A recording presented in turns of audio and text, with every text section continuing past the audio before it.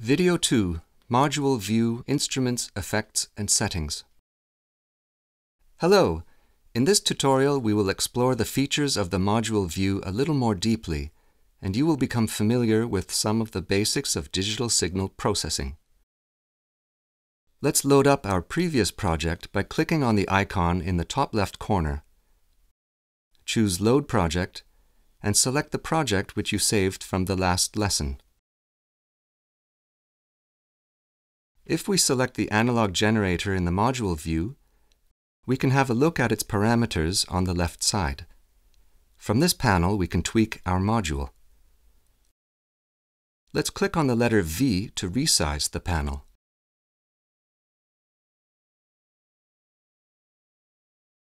As I already pointed out, this module is actually an oscillator. An oscillator is, most of the time, the core of an instrument called a synthesizer. The task of a synthesizer is to electronically create a sound from scratch.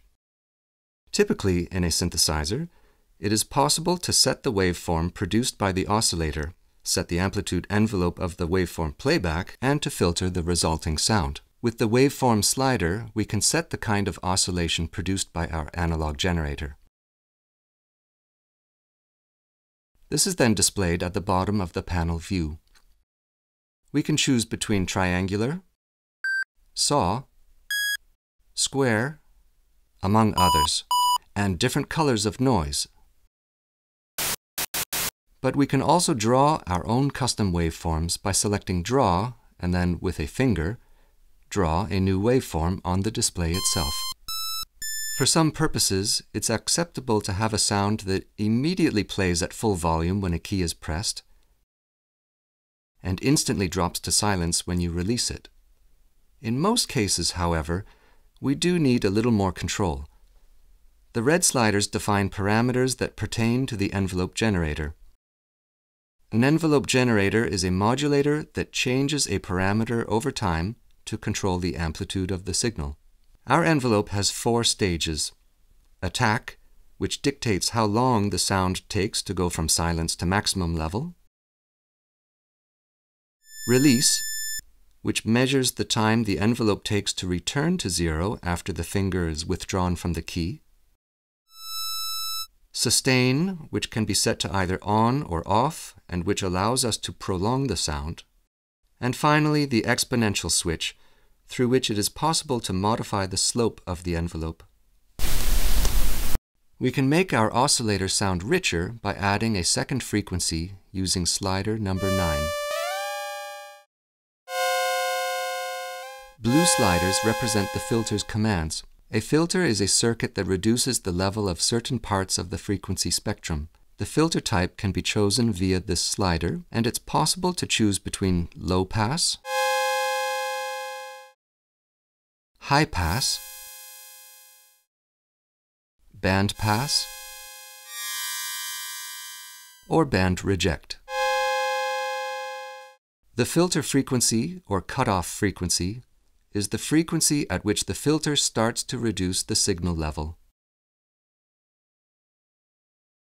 Resonance feeds some of the filter output back into its own input, altering the shape of the filter and producing a boost around the cutoff frequency.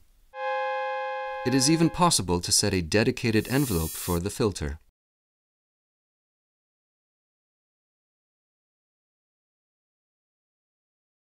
By double-clicking on the module view, we bring up a list with all the available devices. As you can see, they are sorted into categories. All devices comprised under the Synths category are meant to produce sound according to different methodologies. Those listed under Effects are meant to affect and modify the sound produced by a synthesizer. Let's choose Delay as an example.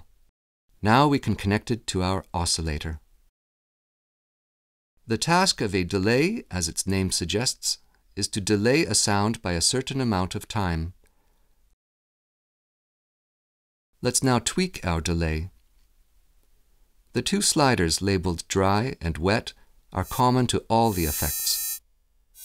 Wet defines the amount of synthesizer signal affected by the delay process. In contrast, dry represents the amount of signal that will pass through the effect without being modified. The red sliders represent by how much the sound of the oscillator will be delayed. You can set these values independently for the left and right channels. And you can also choose how the delay line's lengths are measured, whether in milliseconds, hertz, or ticks. For an exhaustive explanation of all the available synths and effects, I would suggest you read the software manual available at the link found in the description. Let's now save our project so we can use it for our next tutorial.